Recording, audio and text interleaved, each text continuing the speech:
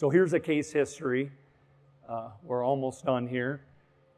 400, 100 horsepower motor, 2-speed, 1-winding motor used in a cooling tower application at a utility. And we're just going to kind of bounce through here. 4 of the 6 leads were blown off when it came into us.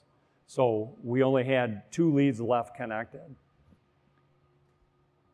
In this particular motor, it's a 2-speed, 1-winding variable torque. So here are your lead combinations. So typically they're going to start at low speed, 4, 5, 6 is open, and you got power to 1, 2, and 3.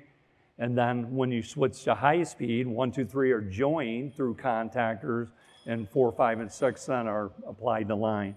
So in the case of this motor, we can conclude that the failure occurred while in high speed because we have leads 1, 2, 5, and 6 blown off, and leads 3 and 4 are okay. In the low speed configuration, leads 4, 5, and 6 are open, right? So if you have open leads, they can't blow off. So it had to be in a high speed configuration when those leads blew off. So that's what we concluded just from looking at that information and nothing else. So then as we dug into the motor further, we saw grease coming out of the motor, quite a bit of heat damage. We couldn't tell what was going on yet.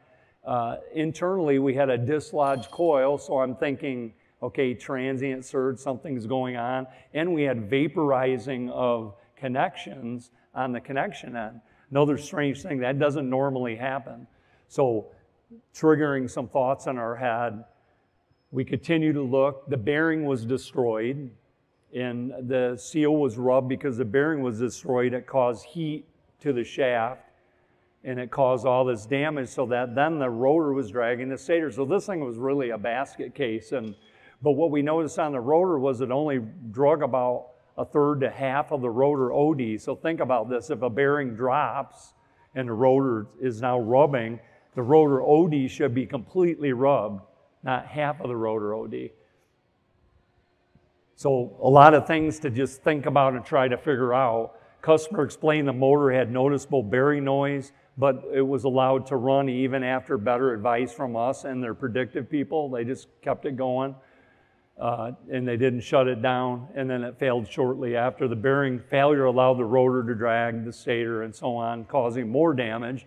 Bearing failure is not related to the winding failure, meaning one did not cause the other. They were like 2 disconnected types of failures. The rotor and stator laminations were drugged, but this damage was not related to the leads being blown off. So we had all these different things that were rabbit trailing us in different directions and trying to figure this out. Additionally, the rotor will only drug half of the circumference, like I said, so very confusing, but a lot of things going on. So unraveling the mystery in the chain of events, the information questions that we asked, and the motor was running good for about 2.5 years. Customer notices a rough, noisy bearing, but chooses not to investigate, and they just continue to let it run. That was a separate issue. The failure occurs shortly after, when they knew it had a rough bearing, and it tripped differential relays, which indicates some kind of a phase imbalance. The bearing had to continue to fail as it was not caused by the winding failure again. That failure didn't relate to the bearing.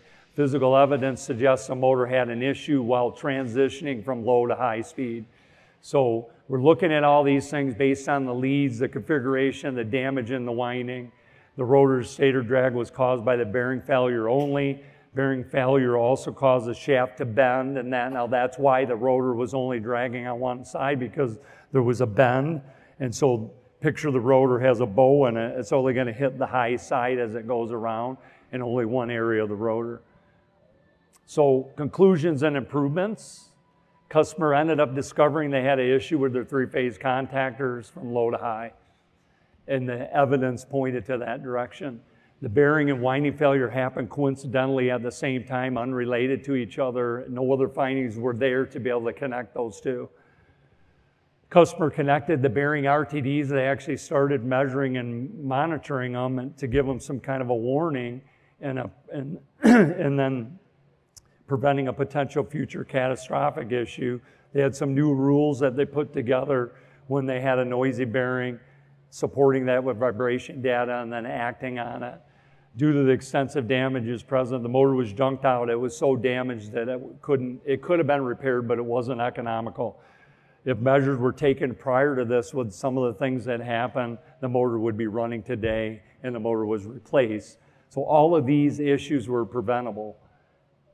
So determining the correct cause of failure can be a real challenge. It can be like this maze. The cause of failure journey can lead you in all kinds of different directions. Asking the right questions, digging into the facts is really important. If the mindset is focused on discovery of the actual cause, there is always a way to prevent any reoccurrence from happening in the future.